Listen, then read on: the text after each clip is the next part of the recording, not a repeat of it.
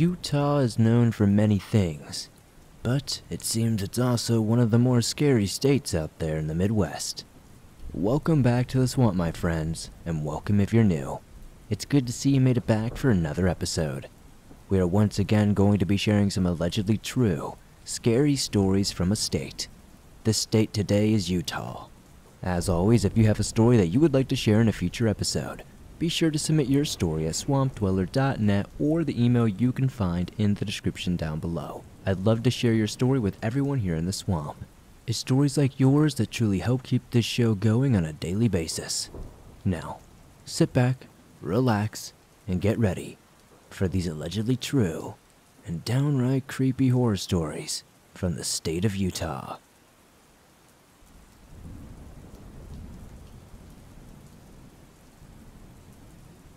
It was the summer of 2007, and my best friend and his girlfriend suggested I get a date, and we go to some local hot spots, which are natural hot springs located deep in a nearby canyon, not too far from where we lived in Utah. Supposedly, these hot spots were excellent, super quick, and easy to get to. Just a short hike from where you would park your car off the main road, running through the canyon. So, it must have been around 7 p.m. that day, when we parked the truck in a Spanish Fork canyon and set off on the trail that led to the natural hot springs, armed with only our swimming suits and towels. I don't know where my friend got his lousy information. It wasn't a quick and easy hike, that's for sure. More like a challenging hike that took over an hour on a very narrow path, where we had to walk single file the entire time, and occasionally over some treacherous spots where one lousy step would send you cascading down the mountain. It seemed like it would never end, and we'd never get to those hot springs. But after wearing ourselves out and not being adequately prepared, we finally made it. The sun was setting as we finally reached the clearing where somebody dug up the natural pools. It was later than expected, but we figured it would be fun to soak in hot water underneath the stars. We were so deep in the canyon at this point that the stars in the sky were brighter than any other time I've seen them in my life. No light pollution at all. We had probably been there for about 30 minutes and had the entire area to ourselves, just having a great time telling jokes and making each other laugh. The only light was from the stars, and the only sounds were from us. The quiet was almost eerie. Suddenly, we started to hear twigs snapping in every direction. See, there was only one way in and out of the hot springs though. That super narrow trail that we hiked in on. And that's where we were now hearing the loudest of the noise coming from. Soon, we could make out the outline of a figure in the dark. Someone with a flashlight coming down the trailhead to the collections we were swimming in. I was in a great mood up to this point. Since this person's arrival had surprised us, I yelled out to them once I was confident that they would be able to hear me, to try and break the ice. I didn't want it to be awkward, and partly as a defense mechanism from the nervousness I was feeling suddenly. "Hey, you here to join the party?" Silence. The person keeps walking towards us and doesn't say a word. Immediately, alarm bells are going off in my head. My gut is telling me that something is not right here.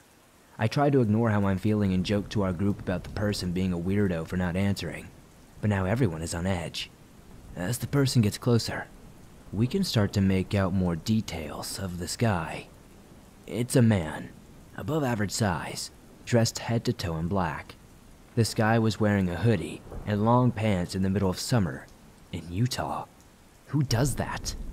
We noticed he's also wearing a black backpack before he gets to the clearing and turns off his flashlight. He continues walking towards us though. Now, there are a half dozen hot spots scattered around this clearing. There is no one else around except us.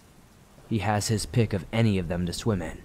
But no, he walked directly towards ours and sits down about 6 feet away from us where we were soaking. My friend has a lantern, so he hops up to the side of the pool and grabs it and turns it on. Something strange is that it seemed like the stranger was doing something weird before we turned on the lantern. He was ruffling through his bag, looking for something.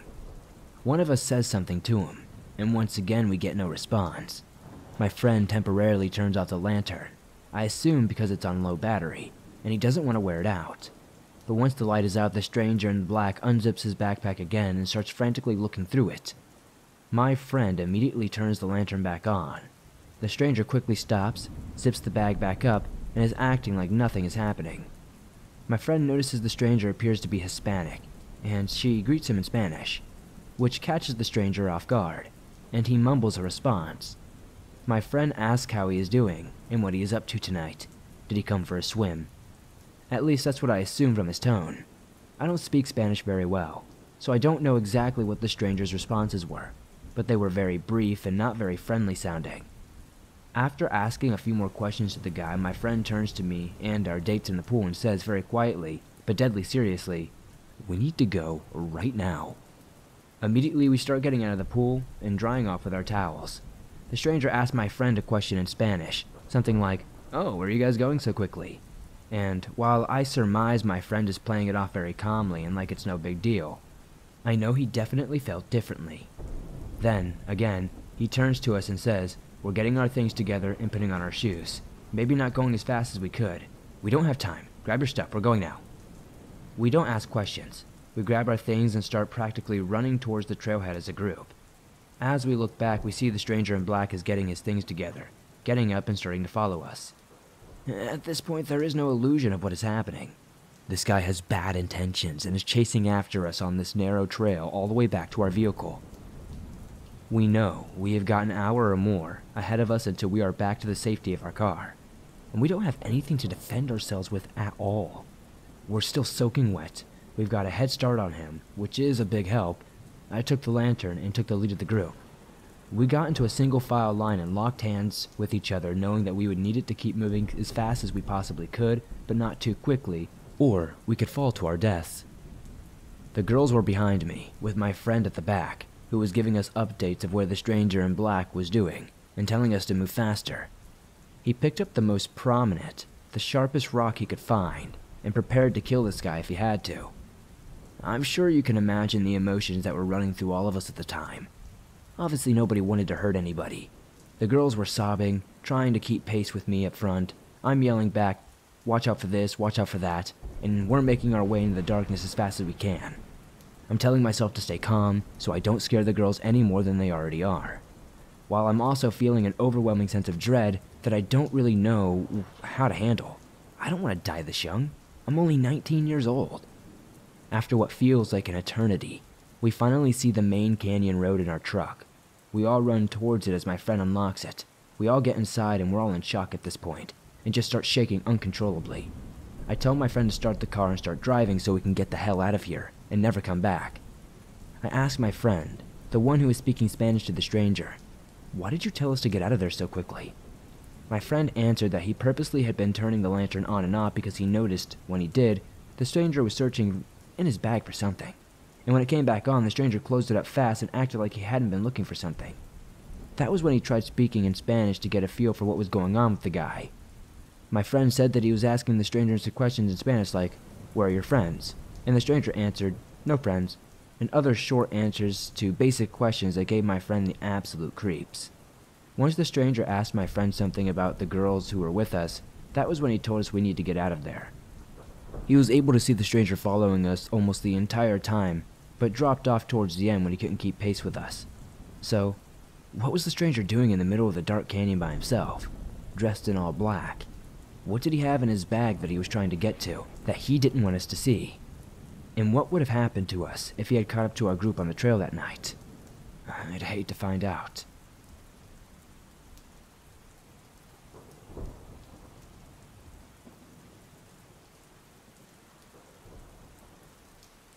I live in Utah, more northern, not Navajo Nation, but I'm only about 3 hours away from Skinwalker Ranch to reference how close I am to Skinwalker territory. I live in a neighborhood not too secluded, but it's on the very top of a mountain. Surrounding my community is just mountains and nothing else really. So basically, just a community carved into the hill. Only clearings where houses and yards are, and very wooded. Anyway, I'm not scared of the forest or mountains, and I don't really mind being alone. The only thing that worries me is other humans, honestly, and sometimes cougars. As I'm a young girl, I've slept in the mountains a lot with only my dad's dog or my friend. Sometimes, the dark spooks me, but not the dark forest or anything like that. I'm pagan and real big into spirituality and connection with nature and the earth. So for the most part, I find comfort exclusively when I'm outdoors. So when I feel uneasy or afraid when I'm in nature, I always feel like it's for good reason. I never try to ignore it. I used to get home from work late, usually around 10:30 at night. Once I came upon the mountain, this whole drive home I just felt uneasy, and I was dreading getting out of my car and walking into my house. I fear skinwalkers and entities alike, and I know that attracts them, so I always do my best to try and shake those thoughts as soon as they enter my head, but they always do. That night was no different, but I felt like my fear was for a reason. I didn't want to be outside for a second longer, so I just got out of my car and ran to my back door. I was so nervous. It was that horrible feeling you get when there's something terrible about to happen, as if something was staring at you intently. Nothing happened, luckily. I locked my doors and went to sleep. The night was typical. However, in the morning, I went outside and there was bone fragments all outside of my porch. Not saying it was human, but probably animal of some sort. It looked like it came from a large bone, but again, it just could be pieces of deer or something. I know I live near coyotes and predators, and there's probably a logical explanation for this. But the bone was dry and it looked like it had been mashed up and broken by hand. There's honestly no real way that they could be there. There was no meat, no blood, and this definitely wasn't there the day before. But the bone was dry, not previously removed from something. It was just so strange that it showed up overnight, and it wasn't there the day before, you know? I don't have a dog at this house, just the odd feeling that night before and then the bone. Pretty creepy. I know this might not be the scariest story ever, but I wanted to see if it would fit one of your topics.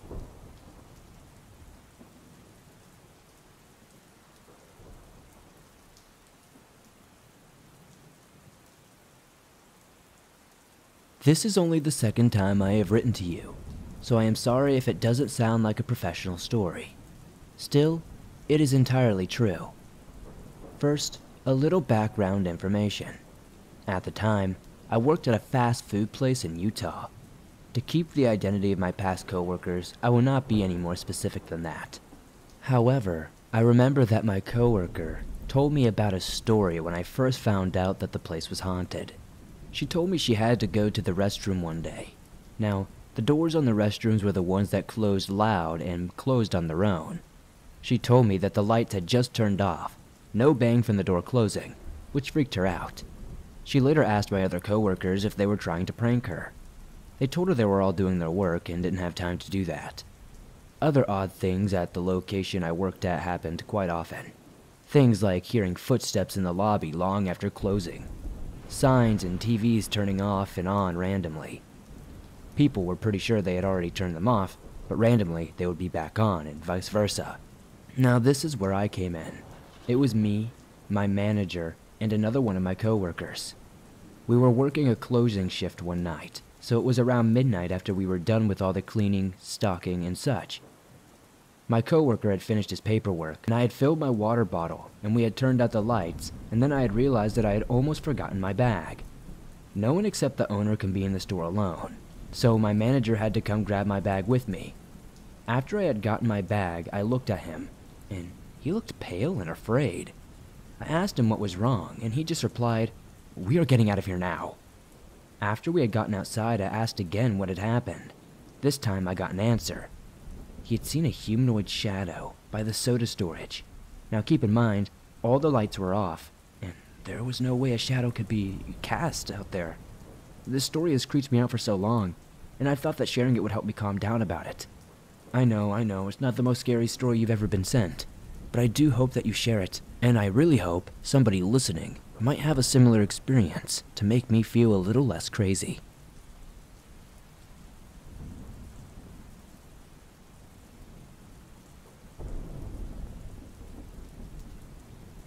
I've listened to your stories, but I've never posted or had an account to send in. I'm going to give you some background here, so here goes nothing.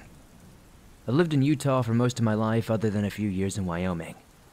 I'm an Uber Eats driver in Utah and have been for a couple years now.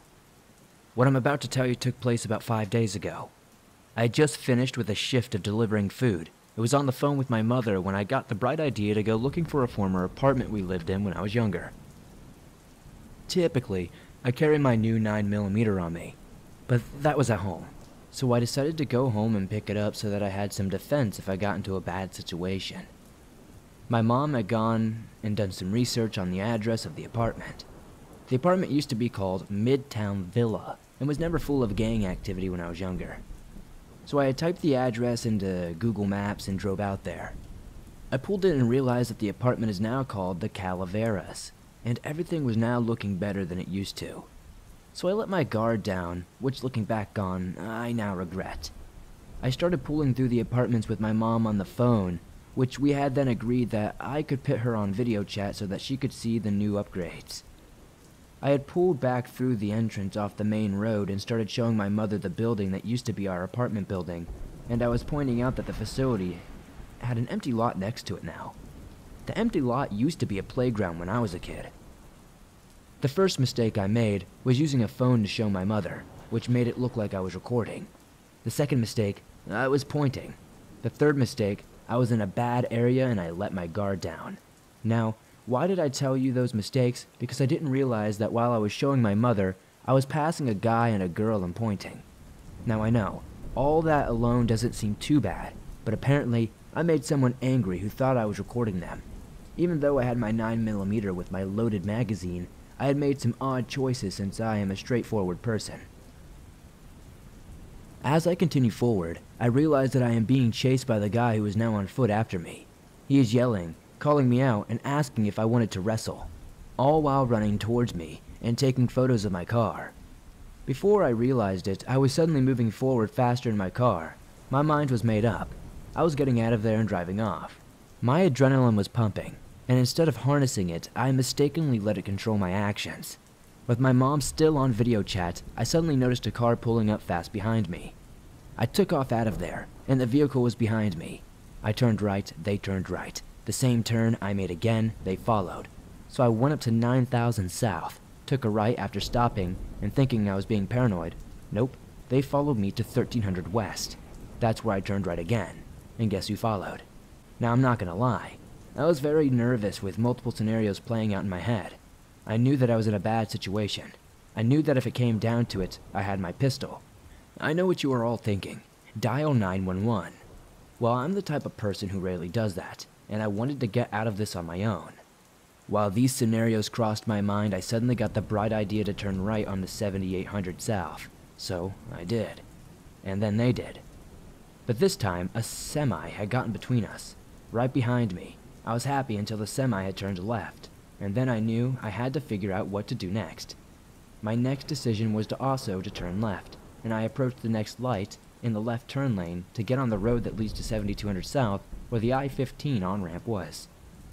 What I didn't think about was that what would happen if they followed me. What will happen next will make you reconsider not asking for help when you need it like me. So I turned left. They followed and sped up on my right in that lane. So I immediately swerved over after turning my signal on and getting in front of them. Because let's face it, if they get next to me, it could be game over. So I slowed down a little, and then they got in the left lane and sped up to me. So I sped up. As we hit 90 miles per hour, I slammed on my brakes and they slammed on theirs and turned right. If I had been there, I could have been hit and rolled my car and even died. At the very least, I would be in the hospital. That's when they took off down the road on their right, and I booked it to the interstate, drove to a grocery store near my house, and called the police near the apartment complex to report it. The dispatcher then informed me that I should have called 911 to make the situation easier, and they could have directed me to the nearest police station with officers outside to deal with anything that followed. The officer then called me and we talked about it. He had gone on to tell me that the area was a very problematic area with gang activity, and he believes that my extreme concern and judgment were very accurate. So I made the report, just so nobody else could and I didn't have anybody knocking on my door later. So I then headed home, and did not let my guard down until I got home and knew I was safe. I told my fiancée about it the very next day, and she told me never to deliver to that area without some form of protection. So, in closing, don't ever leave yourself without protection. Always ask for help when you need it, because otherwise your life could be at stake, and don't be naive to your situation. I hope this doesn't happen to anyone else, and I hope it can help anybody.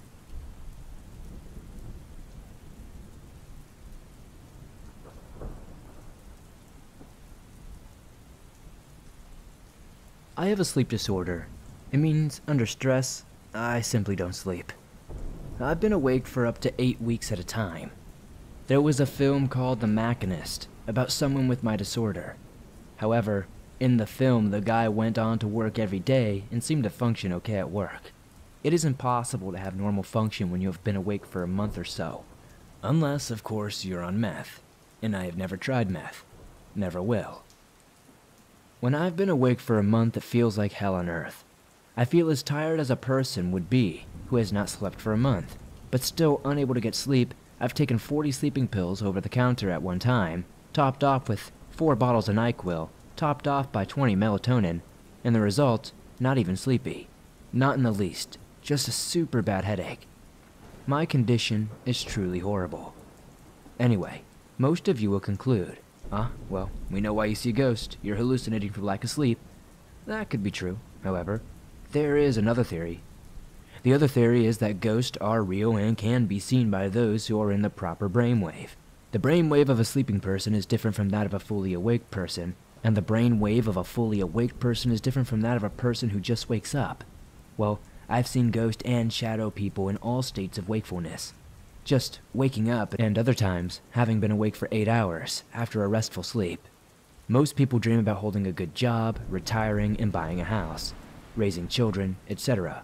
My dream was to get on SSD, which is disability, and get maybe $700 a month, that's all they can give you, and get some food stamps. Then find an abandoned house somewhere, away from a city. I would make sure it was abandoned. Then I would clean it the best I could, and then put all sorts of blankets in it, and get about 100 gallons of water to store inside. Then I'd buy several hundred pounds of beef jerky and other things like energy bars and food items that keep for a long time, just so I don't have to ever see people. I assumed the house would have no electricity, depending on where it was. I might have to get a metal container or fill it with a bunch of coal or something like that. Intruders? I'd have to buy a lot of mouse traps and things of that sort. Some sort of ingenious alarm system that would wake me up if people came into the structure. I would need something to discourage people, like a sign that said danger, closed by the county health department, infectious contagions inside. Something like that.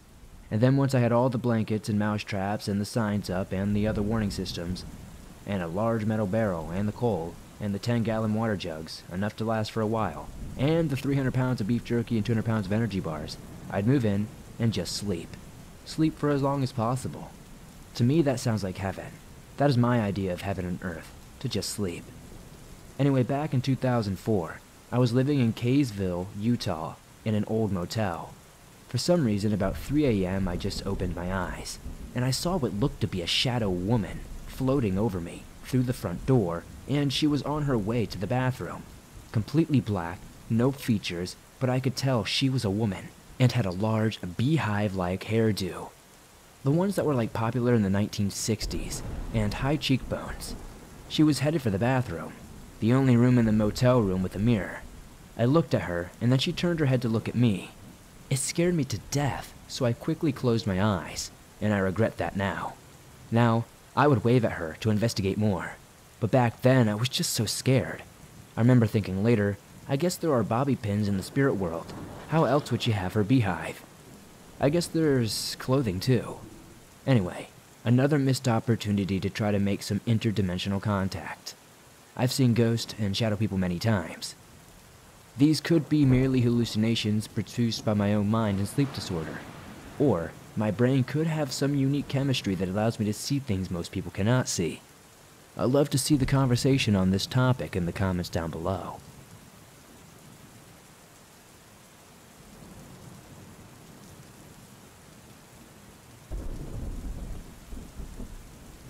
Hello, I am a manager for one of the most haunted locations in the state of Utah. You probably have seen us on shows like Ghost Adventures, which have been here twice. A few others have done some episodes, and sorry to spoil the magic, but those are mostly fake or exaggerated. The only reason I'm mentioning this part is to hopefully give some form of credibility. The point is, while I do believe, I don't just believe everything I hear and read. I ghost hunt up here a lot, and not like YouTube teenager breaking into abandoned buildings and walking around, more like real professional investigations with other professionals. The location paranormal-wise, if you name it, we have it, Shadow people, residual hauntings, intelligent haunting, poltergeist, phantom animals, shapeless masses of shadows, and energy, hellhounds, you name it, it's probably been seen here. One entity has piqued my interest as of late, though. It's typically seen in the basement. However, as of the last few months, it seems to have started venturing out. Usually, we don't allow ghost hunters into the basement for safety concerns. Here's a description of this entity. It is described as a pale, thin humanoid figure. It crawls on all fours. It appears to be completely hairless and wears no clothes. Now, I know what you're thinking, and yes, this is real and not a reference to the Rake or any other creepypasta stories. However, it is similar in appearance.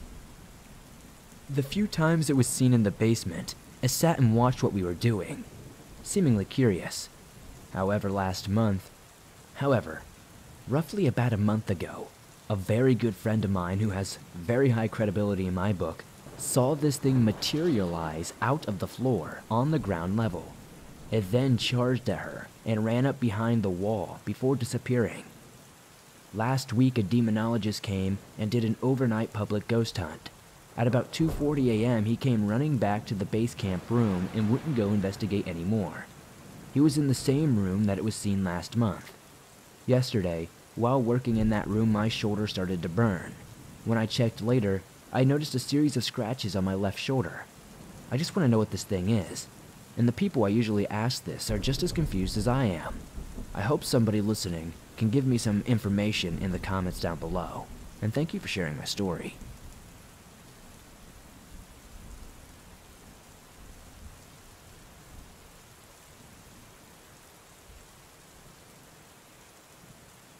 Thanks for listening to these creepy and allegedly true horror stories from Utah.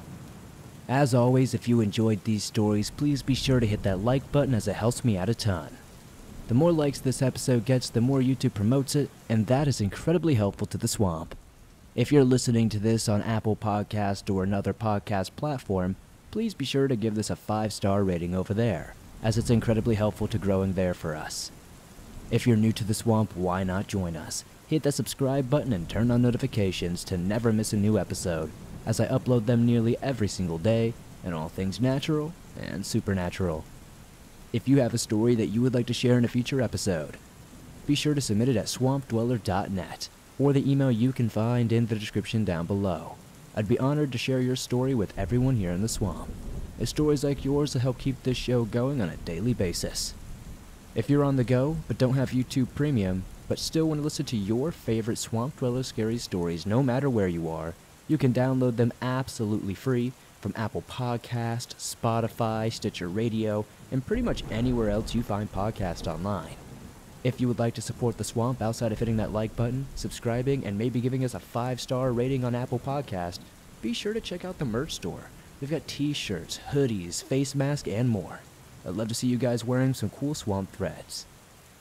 I'd love to know in the comments down below what story tonight was your favorite. There were a lot of very odd ones tonight, and I don't really know if I could pick one myself. Be sure to join me on Twitter, Facebook, and Instagram, and I'll see you all soon with another creepy video.